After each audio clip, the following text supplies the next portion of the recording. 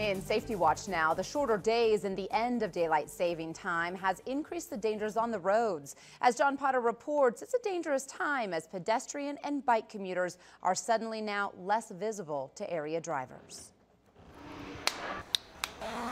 This is Kirsten Graham's once-a-year tradition, outfitting for the shorter days. Now that his ride home is a dark one, Kirsten gets illuminated. Even if you're riding your bike at dusk, suddenly a lot of us are caught off guard. And while almost everyone enjoyed turning their clocks back an hour last weekend, Sarah Thomas dreaded it. It's now too dark for her to feel safe on the ride home. Like, the only light that I'll see are the street lights or the cars that pass me. Sarah's one of hundreds in town who commute to work and back by bike. Lately, the coming back is more treacherous. Already this year, she was hit in the dark, knocked to the ground, and hospitalized. Both of my lights, and I was traveling on a bike-friendly road. And they still didn't see you? No.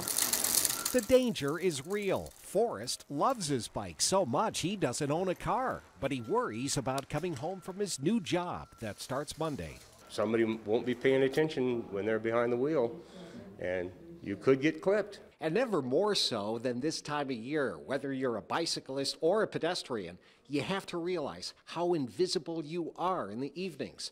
For that early dark before 6 p.m., there are new things that really let you be seen. This is 1,000 lumens, which really lights up your night. These days, even the clothes are brighter. 80–90% reflection back to the source.